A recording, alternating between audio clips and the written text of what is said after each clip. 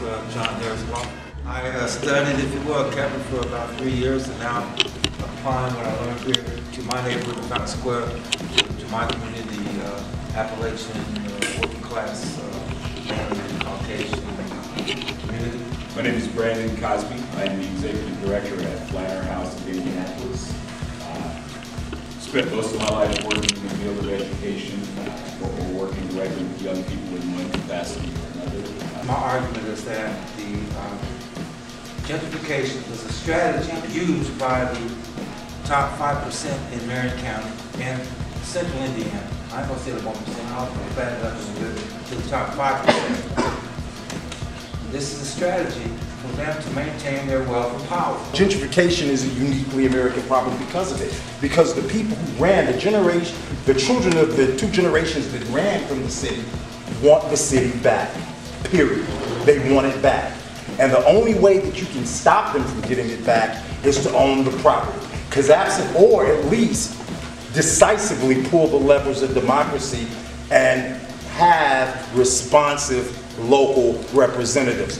After those two things, you're getting pushed out right to the suburbs. We had a higher proportionate rate. I mean, if you don't know Evansville, it's a very interesting place. So let me just give you a little bit of the history. So there are 6, I think, high schools now, 7, counting.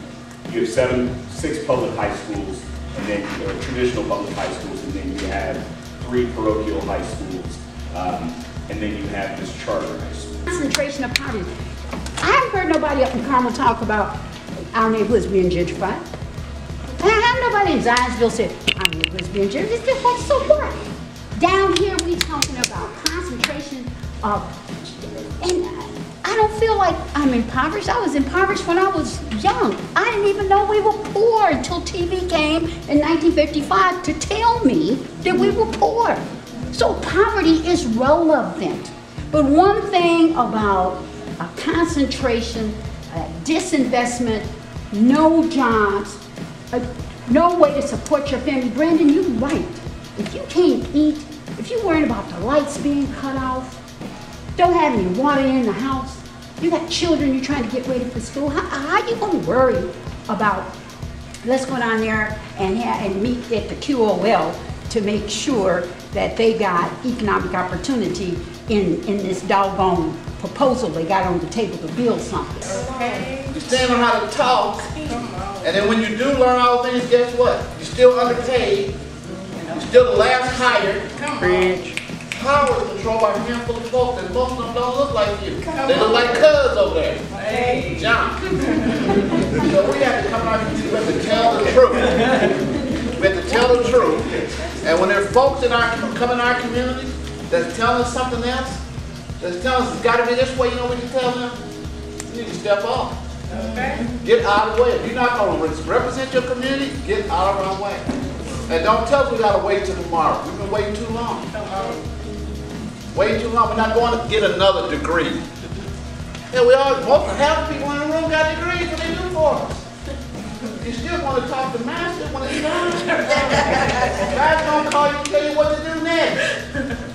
You step out of line, guess what happens? They pull the purse strings on you.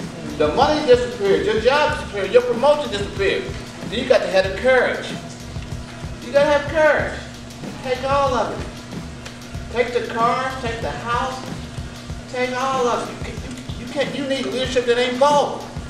So where is it? And then teach your children that. And how do you teach your children that? Through your walk. Through your walk. I learned this from my mother, who don't even have a high school diploma. A quiet warrior. Don't take no stuff. That's how you teach your children. Ain't enough in here, you can't buy me. You ain't got enough money. I'll walk around naked and broke before you buy me. And if you want to own your communities, then that's what you got to step to.